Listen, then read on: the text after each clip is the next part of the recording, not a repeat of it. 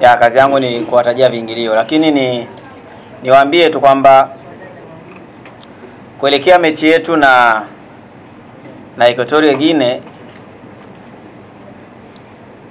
sisi kama TFF kwa maana shughuli zote na mambo yote ya utawala tumeshayafanya kikamilifu, na si mechi moja tu.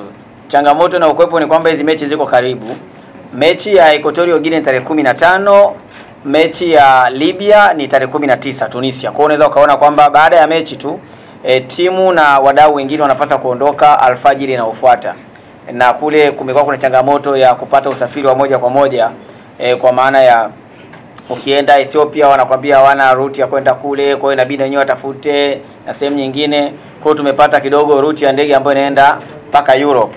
Kwa maana yake kutakuwa kuna safari kidogo. Kwa hiyo tumejipanga, tumeanza kufanya logistic hizi karibia mwezi uliopita baada ya tu kwa tumepata ratiba. Kwa hiyo tunajiandaa kwa hizi mechi mbili. Kwa maana ya TFF, kwa maana ya maandalizi, kuita wachezaji, kambi ya ndani, kambi ya nje huko, kuna watu wanasafiri tarehe 10 kwenda kuhakikisha kwamba hoteli toka kule inakaa vizuri. Na kwa hili niwapongeze serikali kupitia balozi zetu ambazo ziko nchi za nje na hasa Wizara ya Mambo ya Nchi za Nje. Tumekuwa tunafanya kazi kwa ushirikiano mkubwa. Unaweza kuona mafanikio yote ambayo Haji ameongelea kwa kirefu hapa na wenzangu wengine hapa, yote yametokana na teamwork. Na hii ni moja ya value ambayo ipo kwenye values za TFF, kwamba bila kufanya kazi as a team kwenye jambo lolote lile hamwezi kufanikiwa.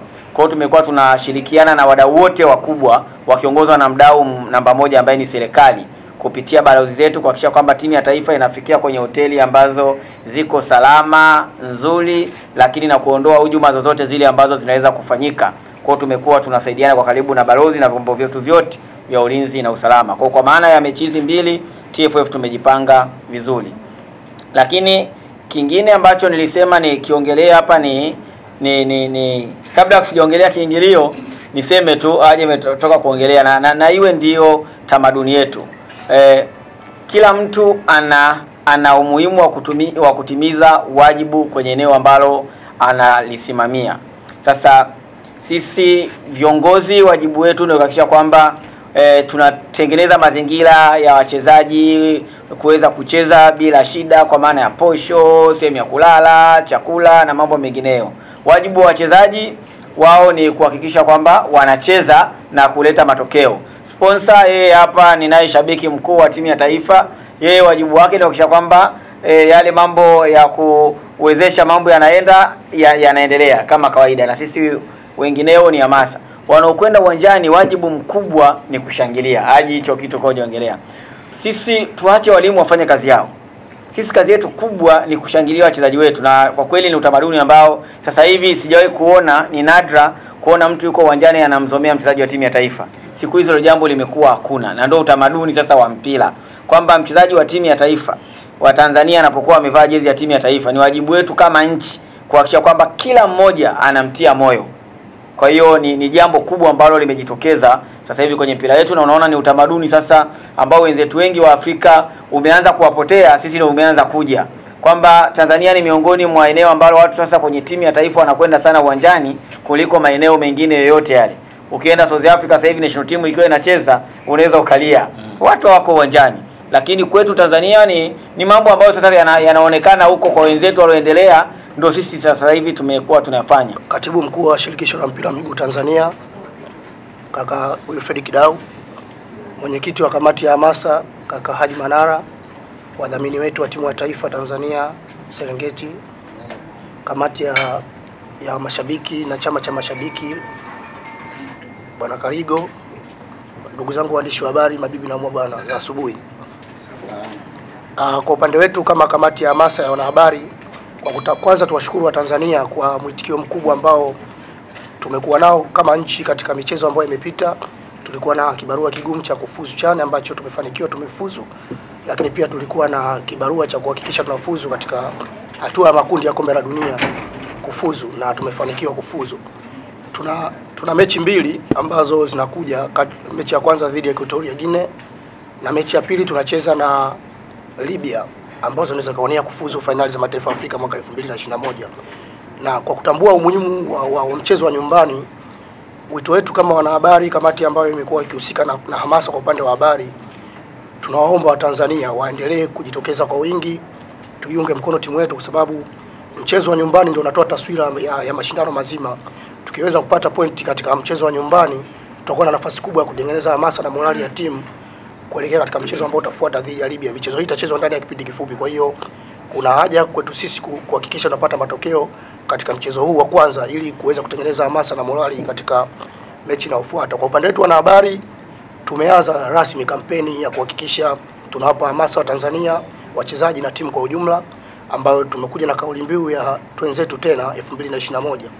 Kwa nini tumekuja na kauli mbiu hii? Ni kwa sababu nchi yetu katika siku za hivi karibuni imepiga hatua kubwa sana katika mchezo wa mpira wa miguu. Nadhani nyinyi wenyewe ni mashahidi na Watanzania ni mashahidi. Tumeweza kufuzu katika fainali za mataifa Afrika baada ya kusubiri kwa zaidi ya miaka 30, lakini pia tumeweza kufuzu katika fainali za CHAN baada ya kusubiri kwa zaidi ya miaka 10. Kwa hiyo hamasa yetu na umoja wetu na support yetu ambao Tanzania tumetoka tukitoa kwa timu ya taifa ndio imekuwa chachu ya mafanikio haya ambayo tumekuwa tukiyapata. Kwa hiyo tuendeleze pale ambako tumeishia. Kwa hiyo twenzetu tena AFCON 2021, tuunge mkono timu yetu ya taifa na tuwasupport ili tuweze kwenda tena katika fainali ambazo zitafanyika Kameruni. Sisi tunaamini inawezekana. Kwa hiyo kikubwa ni kuungana na kuwa na umoja katika hili. Asanteni. Furaha sana kwetu sisi kama wadhamini wakuu tukiona namna gani Serengeti Premium Lager bia ya Kitanzania inavyotoa hamasa kwa Watanzania kuweza kujumuika kusupport timu yetu ya Taifa Stars. Kama mnavyojua kauli mbiu yetu inasema bia yetu, taifa letu, fahari yetu na timu yetu. Sasa tumepata twenzetu 2021. Ni jambo moja kubwa sana la kimsingi kwamba tuna umoja. Huu umoja tunashukuru sana uongozi wa TFF. Vile vile tunashukuru mkuu wa mkoa kwa kamati yake chini ya wenyekiti wa Bwana Haji Manara. Tumekuwa tunafanya kazi kwa pamoja, na hii inaonyesha namna gani ambavyo nyie waandishi wa habari mnaweza kuchukua matukio na kuhamasisha wananchi wa Tanzania. Watanzania wako karibu na sisi. Tunachotakiwa tu ni kuonyesha hatua moja nyingine kubwa. Tanzania imeweza kuwa ni mfano wa kuigwa upande wa mpira wa miguu kupitia timu yetu ya Taifa Stars. Na sio kwa sababu ya udhamini wa Serengeti Premium Lager, hapana. Ni kwa sababu ya jinsi gani ambavyo tunaweza kufanya kazi kwa pamoja. Na tunawashukuru sana waandishi wa habari. Tunamshukuru Bwana Haji Manara na timu yako. Tunashukuru Bwana Kadigo. Tunashukuru sana uongozi wa TFF. Na tunasema tena tuko pamoja kuhakikisha tunawatoa hamasa. Hamasa sio kwa Dar es Salaam peke yake. Ndio mechi nyingi zinafanyika Dar es Salaam, lakini tutahakikisha mikoa yote tunaweka sehemu ya matukio makubwa kutizama mpira kwa kiingilio bure. Ni kunywa bia yako ya Serengeti enjoy.